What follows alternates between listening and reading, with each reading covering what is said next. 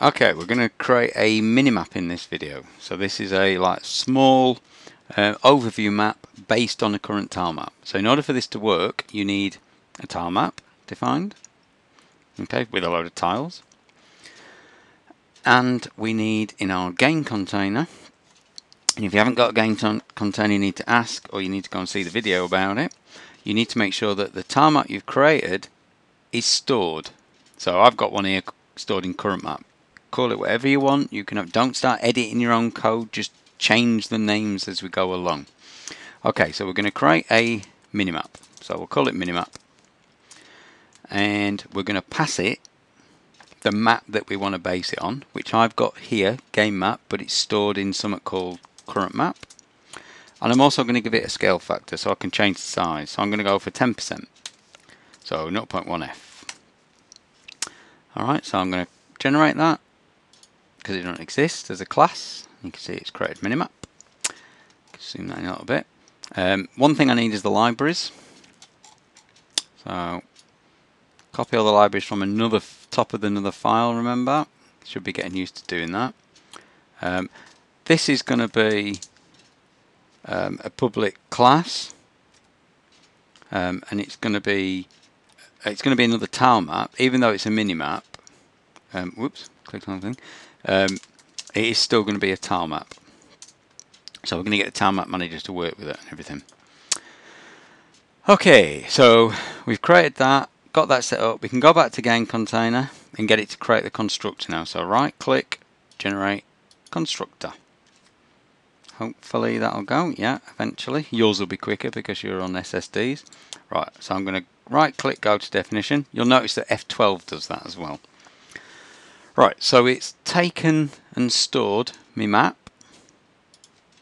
Okay, and it's got this float P, so we know that's scale, so we're going to just delete that, change it to scale. Now, while that little red marker's on, click on the rename P to scale, and it'll do that for me. Okay, so actually this is quite a simple straightforward process. So we're going to build a map, but we're going to clone it. So we're going to say map. In fact, I can't remember what it's called, but I know it's got clone in it somewhere. Set map clone from. Okay, so the picker, dead useful. And the tile map we're going to clone is the current map that we've been given. Okay. The next thing we need to do is we want some tiles. So we can say my tile list equals current map. We just want the same ones. Okay. Then we need to turn scaling on. So if we just left it like that, it would draw it all at the same time. So we need to scale. So what we need to do is go to render properties, and there is a scale factor there. So we can say scale factor, and that's going to be equal to the scale we were given. So we were given that as a second argument. Okay, so that's we passed the map and the size we want it to be.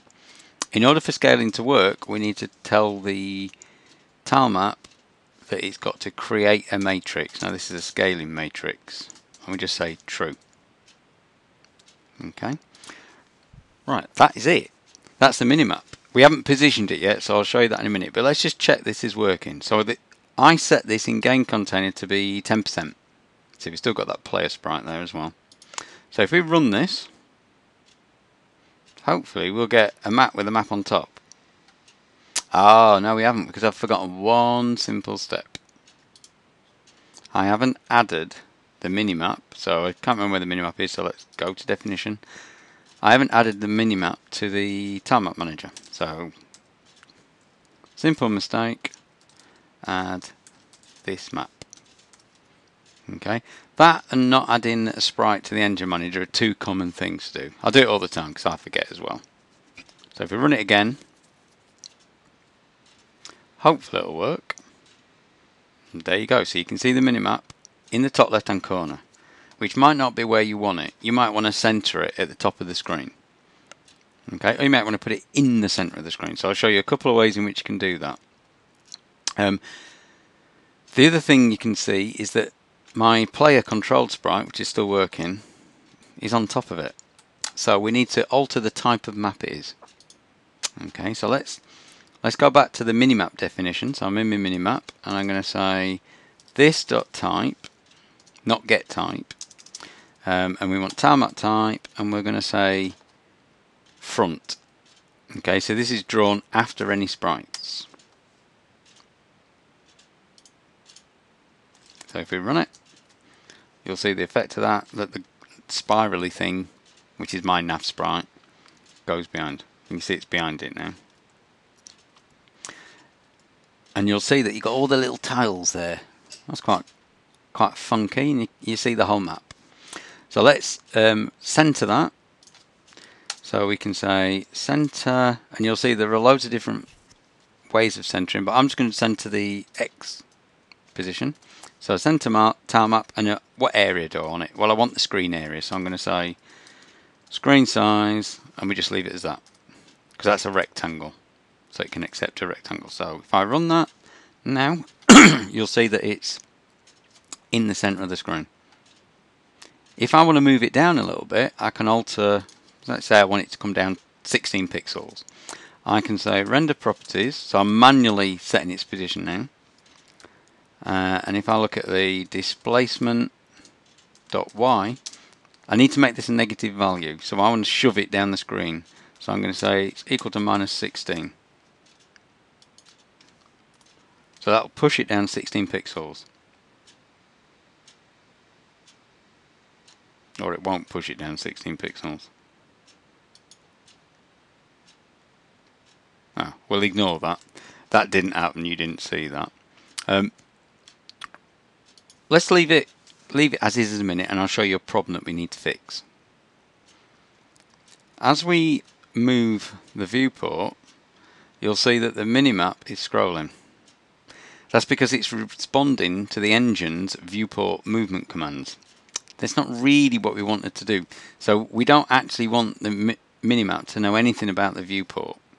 So a setting that we can put in here is ignore viewport equals true, which says, right, well, I don't care where the viewport is.